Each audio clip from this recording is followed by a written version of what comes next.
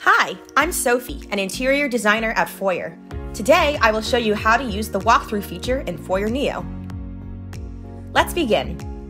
First, we will go to walkthrough mode and then click on Proceed, and then our walkthrough dashboard will open. In this section, we can change the density between high and low, as well as add and move cameras around our space. If we don't want as many cameras in our project, then we can also delete the cameras according to our needs. In 3D view, we can rotate camera views and then set the start frame.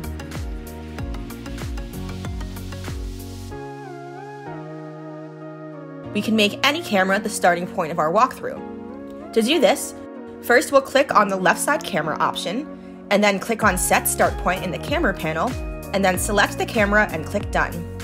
Now, we'll click on Preview and then go to 3D mode to check all of our camera positions. When we're satisfied, we'll click on Generate, and then our walkthrough rendering will start processing. We can check our walkthrough in the gallery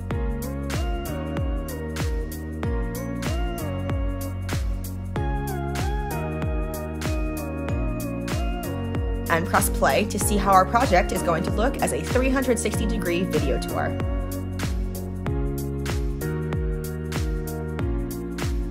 Hope you liked our new walkthrough feature.